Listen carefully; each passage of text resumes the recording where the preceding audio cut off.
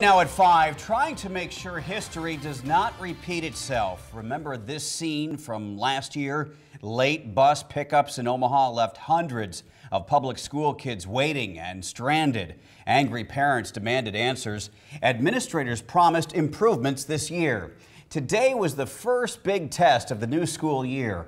All eyes were on the buses to see if they would get the routes correct. 3 News Now senior reporter Jake Wazakowski has been covering the busing issue more extensively than anyone in Omaha. He's live with today's results. Jake?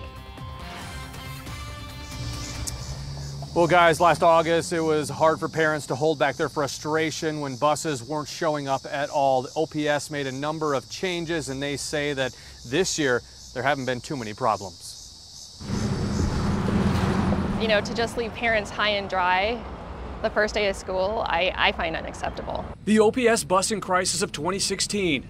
Thousands of students either got a ride sometimes hours late or didn't have a ride to and from school at all. What's that sending a message to her?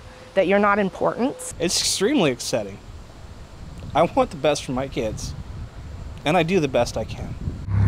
More than 50% of all Omaha schools impacted. The district vowed to make changes and get it right. They sent routes 2 months in advance to the bus company, changed zones, put more students on each bus to decrease the number of buses needed, and allowed elementary students 1 mile from school to get transportation. So far, the district says everything has gone smoothly. Fabulous. I'm talking about without a hitch. The buses came in, kids got off. We hadn't had any of that in previous years. I don't know if people remember that after last year, but that's true.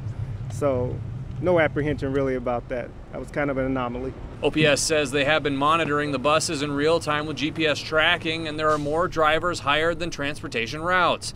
They say all buses arrived on time this morning. I stopped having her ride the bus in the morning because I couldn't be sure when she was going to be picked up. Kama Charlay says her daughter, who's now in 4th grade at Wilson Elementary, had problems last year, even being left on a bus when they missed her stop.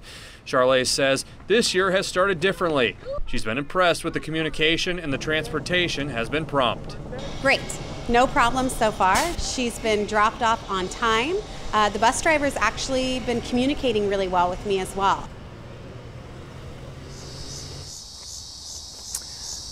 And I talked to OPS late this afternoon. They say that by 1:30 this afternoon, one of their call centers at North End Teleservices, that's one of 3 places that are answering calls, actually took 500 by, again, 1:30 this afternoon. The most common topics were: where is my bus? How long should my students stand on the corner waiting for their bus? Plus, I didn't receive any eligibility letter from my school. But again, OPS says that all buses were within the required time to show up to school this morning.